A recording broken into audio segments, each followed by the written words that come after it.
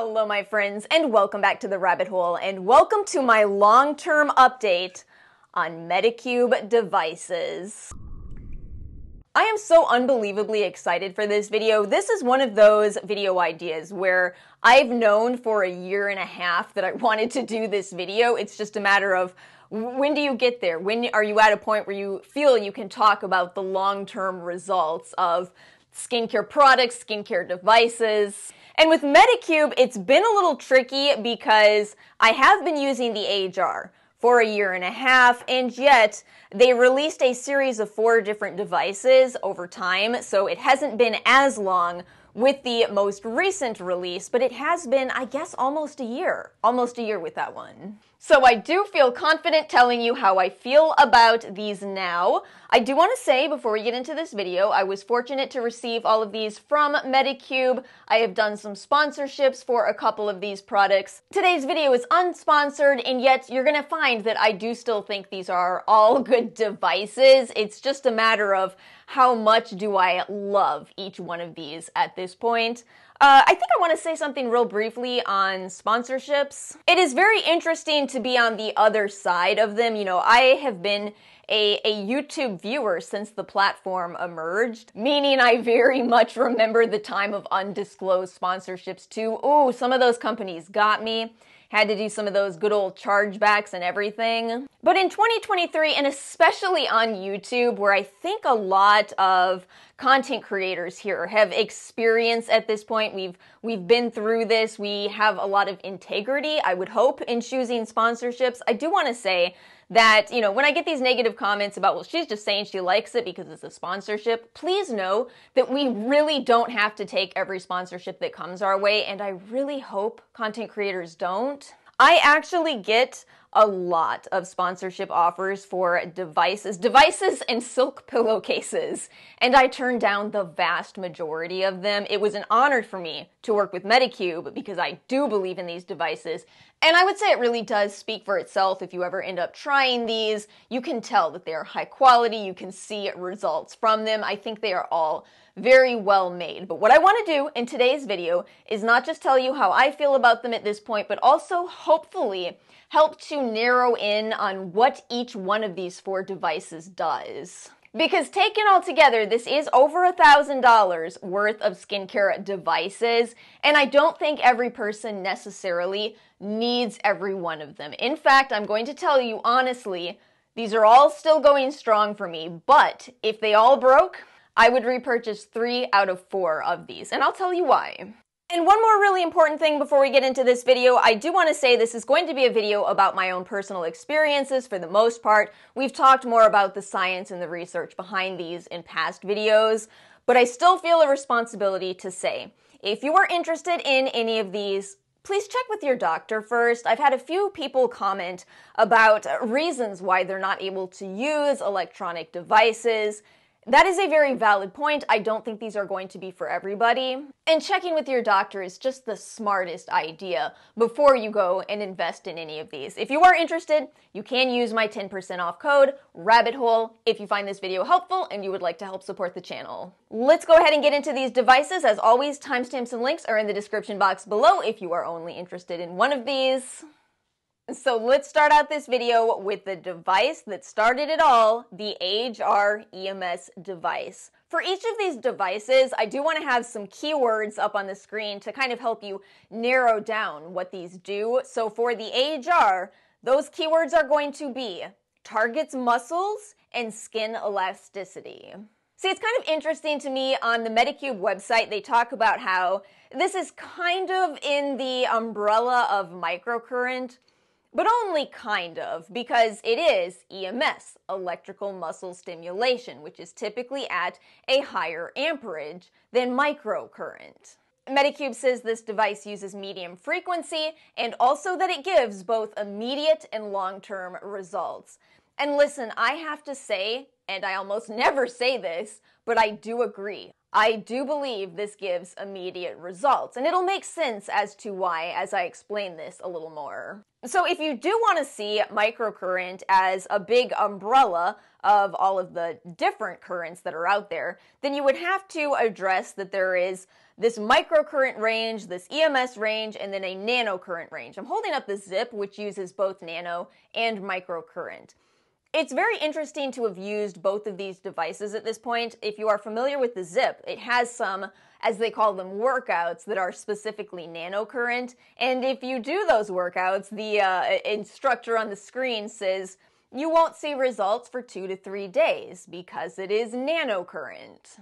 And yes, that's true. I love my zip. I love the results I get in 2 to 3 days after using, but that lower amperage does mean slower results. Whereas on the complete other end of the spectrum, where I really don't think we have any devices that compare to this in the US, at least not to my knowledge, you have EMS. When you use the Age-R, you cannot help but feel the stimulation on your muscles. You absolutely feel it. Your muscles will probably kind of jump around and twitch a little bit as you use it because it is a stronger amperage. And as I said way back, and I still agree with my past self to this day, I do feel that that makes this such an ideal device for larger muscles in your face.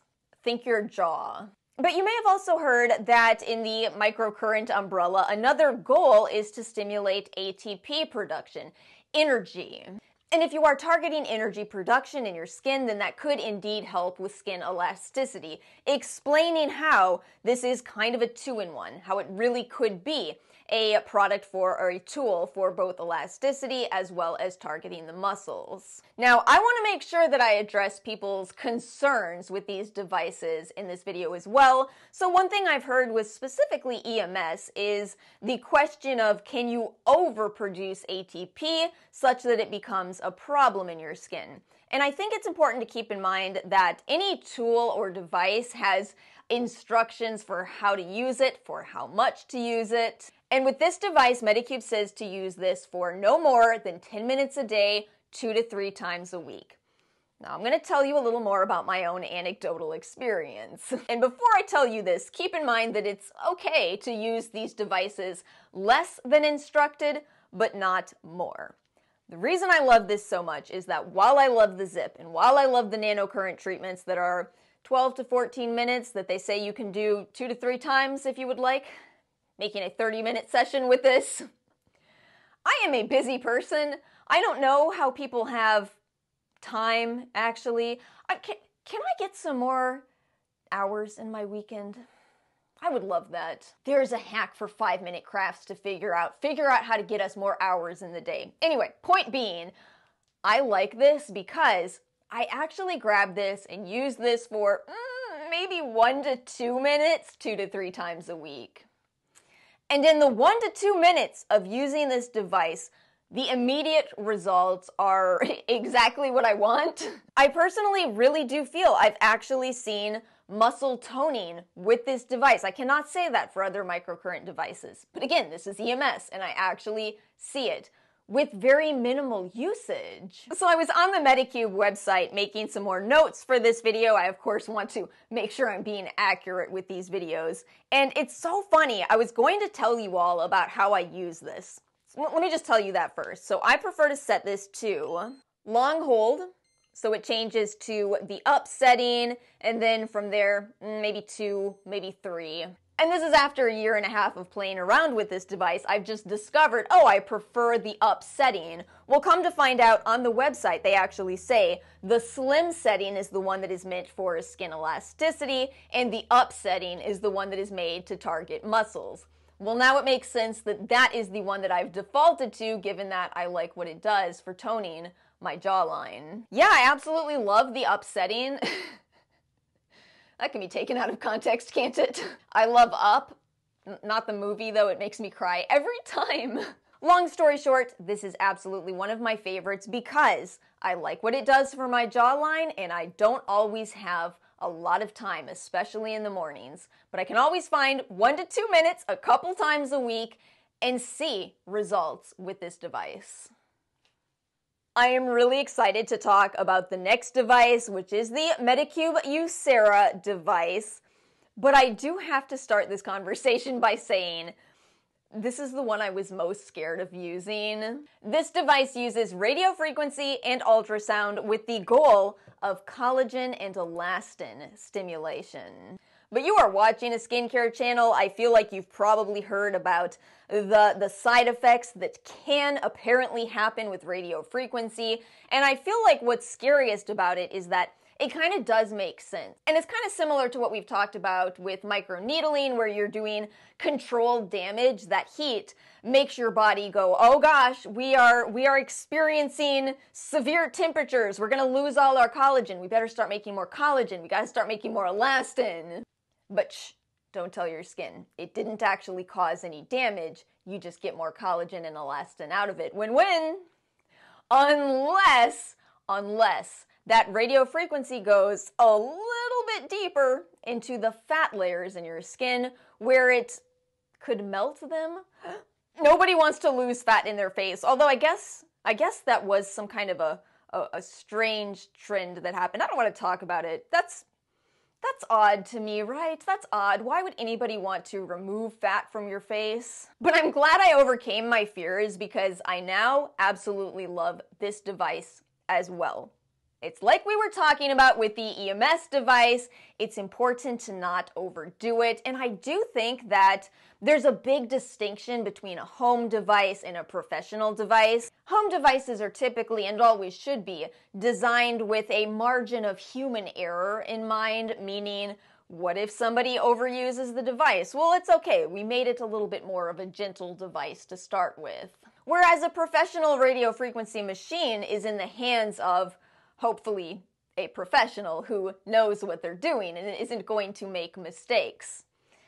Yet there is human error. I can tell you all about my story of how, when I was 18 years old, a terrible oral surgeon really messed up my teeth, but that's neither here nor there. But you gotta hope these professional tools are in professional hands. And I do think that's the difference. I don't think this is as strong as a clinical radio frequency device. Because again, as I've already said, I'm so glad I started using this. I overcame my fears, and I feel like this little device has done so much specifically for this area of my face. I was starting to get smile lines because I can never stop laughing at life. It's so funny. It's so funny. Dang, this little device is so good for targeting this area, and that's what I'd heard. I'd heard radio frequency is great for that. So again, in anecdotal experiences, this thing targets lines honestly better than any microcurrent device that I've tried. This is amazing for that purpose. I do want to tell you about how I use it. So I've discovered that I can use this on the full setting. Let me go ahead and turn it on. So all the way up to 5, and then you just hit this and you move along no more than 80 times.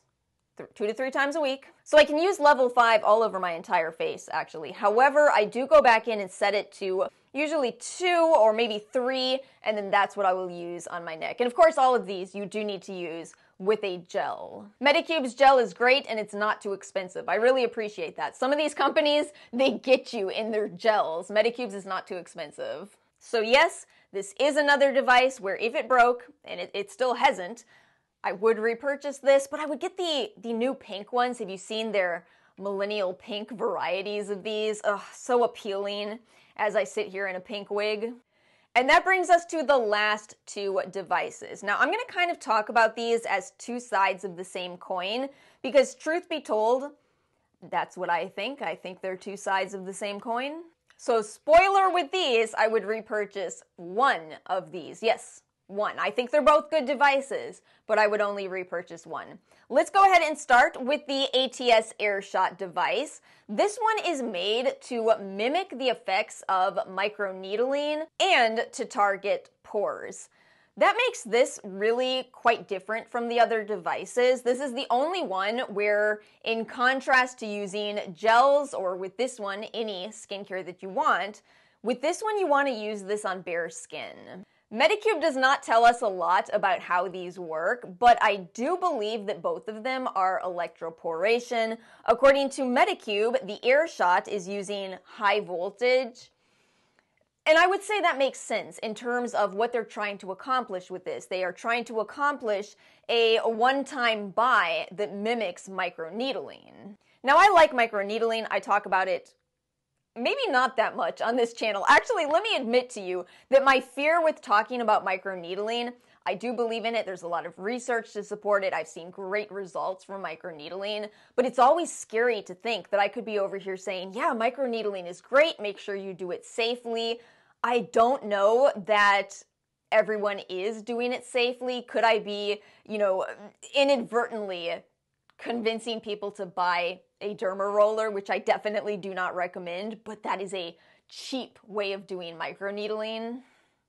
Oh, I would not recommend a derma roller. I think it is way too high risk. And I think that there are more minimal risk options available, and that's what I use these days. But this is something that I really respect in the Airshot, is that this is the safest way to get something similar to microneedling. Because no matter what, when you are talking about needles that you cannot sterilize, there is always a risk. Whereas the Airshot is using electricity, high voltage electricity. It makes sense, doesn't it? And I do suspect that that idea of this being high voltage almost kind of shocks into your skin perfectly explains why they would say that this helps with product absorption, anything you apply after you use this, as well as pore size. It does make logical sense that that approach would minimize the appearance of pores. However, there's a few things I have to say with this device. I am going to tell you honestly, this is the least comfortable to use out of all 4 devices, and I think that makes perfect sense if they're going for something that is replicating microneedling. It's not super comfortable to poke your skin with tiny needles, and this is therefore the least comfortable device. And I think the biggest criticism that this device has faced is people saying, how is it microneedling? So I think it is really important to bear in mind that this is designed to be an alternative to microneedling. How similar it is directly to microneedling is hard to say. Meaning I'm not sure that you can take that high voltage electricity and say, okay, this is exactly like using X size of microneedling. I don't think it translates perfectly, but I do think that it was a brilliant idea. I think it was a brilliant idea because of all the risks associated with, in particular, at-home microneedling. So I respect this. I think it's a great option, especially for people who are looking to improve product absorption or increase product absorption and improve the appearance of pores. Meaning that I think that this is probably going to be more appealing for people with oily skin. Dry skin types like myself, we just typically don't have the same concerns with pores. It has to do with sebum production. We aren't creating as much sebum in our skin, and so our pores just tend to be a little smaller. And so because of that and the fact that honestly also, I don't like using this on dry skin. It is uncomfortable for me as someone with dry skin. I finish washing my face and I immediately spray my face with toner. Immediately, because I hate that period of time after cleansing and before toning. It is so uncomfortable. So it is uncomfortable for me to come in with another device and sit there with dry skin, right? So yes, in all truth, this is my least favorite. I don't think I would repurchase this, but I still fully respect it. I think it is a great option, just probably for the opposite skin type of mine. But we've got one more device to talk about, and that is the Glow Booster. This was the last that Medicube released. And as such, I must say, what happened is I liked this, and then this came along, and I said relationship ended with Airshot.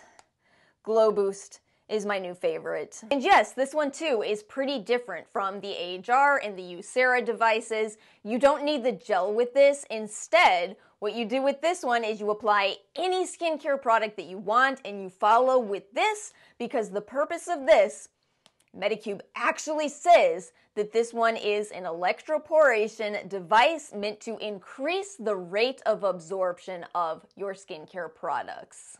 I've had so many like-minded conversations with this. I guess We must be club peptides over here. I love peptides. It seems a lot of you do too. And a lot of you have said, yes, I use the Glow Booster after using my peptide products because as we've discussed with peptides, a lot of the problem is how do we know they're getting into the skin? Now, it's not to say that this eliminates that question, but that's the goal of this device. Now, Medicube also says that this enhances glow in your skin, and I absolutely believe it does. Is that not a perfect description of what dry skin people want? And given that I have a lot of experience with other devices, I do have to admit that what this feels like to use is the most like microcurrent, which perplexes me. There must be something very different going on with this device, and it's one probe versus our two probe microcurrent devices, and yet that is what it feels like. This one also has some really big contrast to all the other devices, one being that it's really comfortable to use this. This is relaxing to use, a big contrast from this, more in line with the Age-R, but the Age-R is still, I'd say, especially the first few times you use this, it's jarring how much it moves your muscles, whereas this one also feels like it does move your muscles, but it's in such a calming way. It's very difficult for me to even understand my own mind on this one, much less to explain it. But yes, this is very enjoyable to use. And again, you can use this with anything. Serums, moisturizers, you can use this over sheet masks for a real pampering session. It's a very versatile tool. And one that I wish I understood what was going on a little more. However, I must say, it is a must-have for me, and it is one that I would repurchase.